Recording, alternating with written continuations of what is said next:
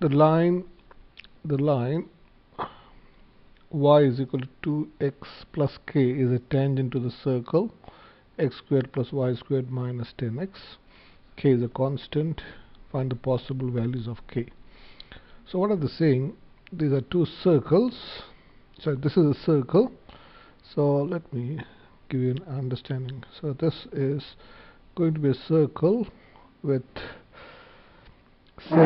center something. So let's say the circle may look somewhat like this. So it is a circle like this. Okay, the center is going to be 5, 0. Okay, you don't need to know why, but the center is going to be 5, 0. And the line y is equal to 2x plus k. You can have a line like this. You can have a tangent like this going. So this is, or you can also have a tangent going like this. So there are two lines which are possible, which can be tangent to this circle. Okay, I'll show you later on why in graph that this is a circle with center 5, 0. Okay, hopefully. So let's see. So what can we do now? So when there is only one point of intersection, you should remember only one point of intersection between graph, only one point of intersection, then your determinant b squared minus 4ac is going to be 0. If there are 2 points of intersection, b squared minus 4ac is greater than 0, and if there is no point of intersection, b squared minus 4ac is less than 0. Now it says the line is a tangent, so this is going to be 0. So now where did I get this from? So what they're saying is this is a tangent to this, so there is a point of intersection. So I can say, well, y is equal to 2x plus k, and x squared plus y squared minus 10x is equal to 0. So in place of y, I can put 2x plus k. So let me use the yellow color. So this implies, I don't want this big, I want it smaller. Okay, so we can say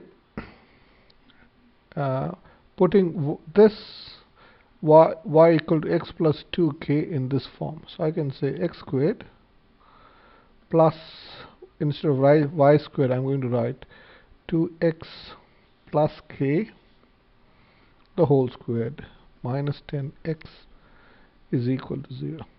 Okay, so here this, expanding this further, so this is going to be x squared, this is going to be 2x plus k and 2x plus k, which is going to be 4x squared plus 4kx plus k squared minus 10x is equal to 0. So now simplifying this further, so we can say this is x squared plus x squared is x squared plus 4x squared is going to be 5x squared. So let me write the next step like this. So this is 4kx minus 10x plus k squared. So I want to write in a quadratic form, so this becomes 5x squared. If you factor the x out, can I write this like 4k minus 10 times x plus k squared is equal to 0. Now comparing this with ax squared plus bx plus c equal to 0, which is the standard form of the quadratic equation, I can say a is 5, b is 4k minus 10, and c is k squared. So I can use this in this form.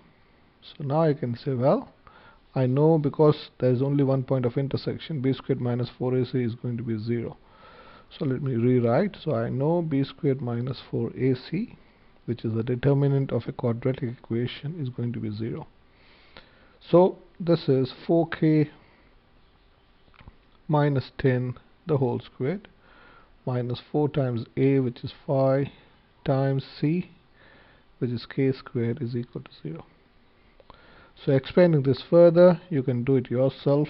So this is going to be 16k squared minus 80k.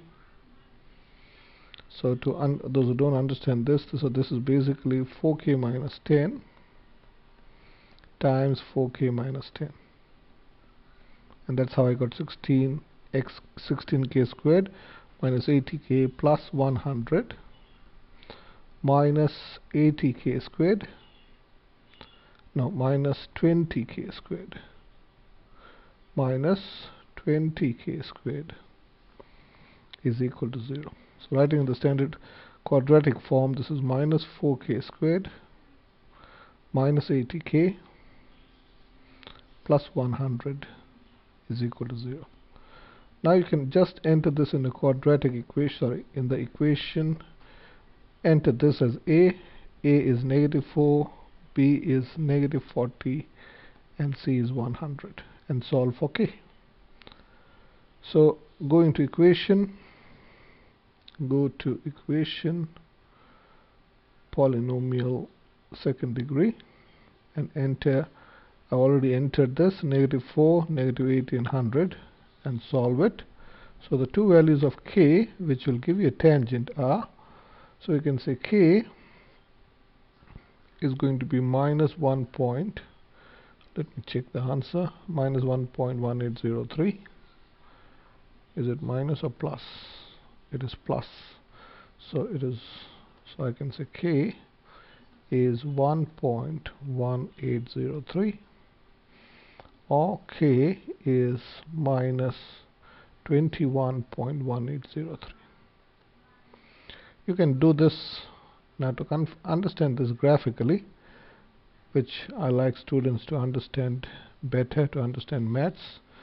So to write this in a y(x) form, can you understand y squared is equal to 10x minus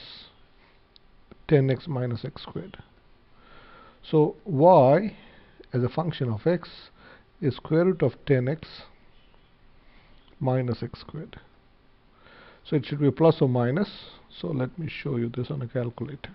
So if you go to graph, so first, so let me delete this and also delete this. So in y1, let's enter shift square root, put this in the bracket, 10x minus x squared.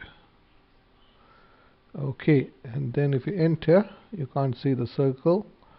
So if you make it a good scale, so if you go zoom, now if you make shift, let's go from minus 20 to 20, and on the y-axis, if you go from minus 10 to 10, that will give you the full graph.